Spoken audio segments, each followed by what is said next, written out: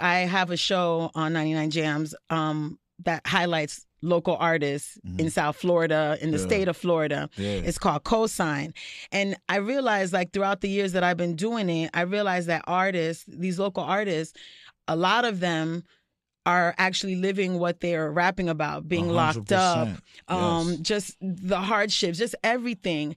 And then it's like all of a sudden, not overnight, but through hard work, they become known and famous, and their music has put them on another platform, but they still got the same things when they was on the block, those same issues, those same beefs back in their neighborhood, those same stuff. And they talk to me about it and say they find such difficulty separating the two, because even though they're trying to move on and separate, but they still got to keep their friends tight, they got to deal with the stuff that they were doing before. How do you feel about that statement that I'm saying? Nah, man, it's tough. You know what I mean? It's definitely, you know, it's harder than it seemed. You know what I mean? It seemed easy. Like you know you famous now. You getting money out now. Like it's you know, some of these guys, a lot of these guys, man, it's like really, really outside, really tapped in, and you know what I'm saying? Like, and you know, you gotta, you know, respect the code if you know what that life about. You know, it's codes, it's you know what I'm saying, and you know they live by it. You know what I'm saying, and stand by it. So, you know, my advice to the young bros, man, that's doing their thing is just, man, when you getting in this business, man, you just gotta know. You know, you coming from the streets, you gotta know what to take with you and what to leave behind. You know what I'm saying? Definitely. You gotta know what to bring with you and what to leave out, man, because you know you're doing business now. You know what I mean? You're becoming a brand.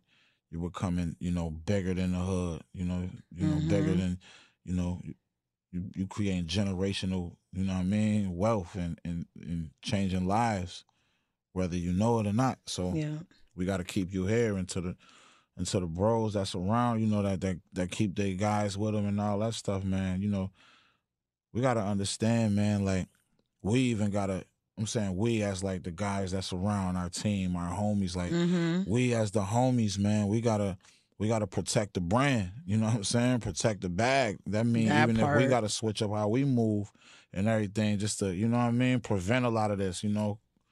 It's just things we can do a lot different, but we got to change the mentality first. You know what I mean?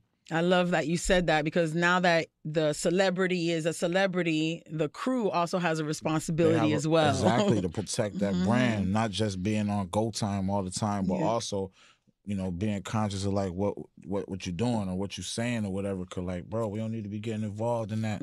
It's Bryce Davis on the check-in. And this is definitely one of those interesting topics that need to be brought up more.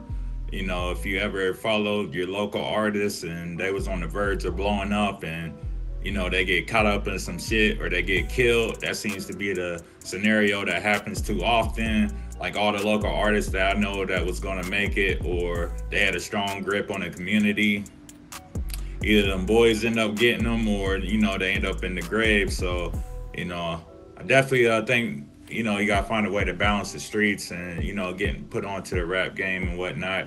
You know, obviously a lot of dudes is gonna be hustling in order to support their music career. But at the same time, if they rapping about hustling, you know, it puts them in jeopardy. So I definitely can understand that. And, you know, I just say, yo, if you can stack up and, you know, find a way to clean the paper off, you know, go for it, because it's only a matter of time before they get you if you got 1 foot in. So, you know, that's a given.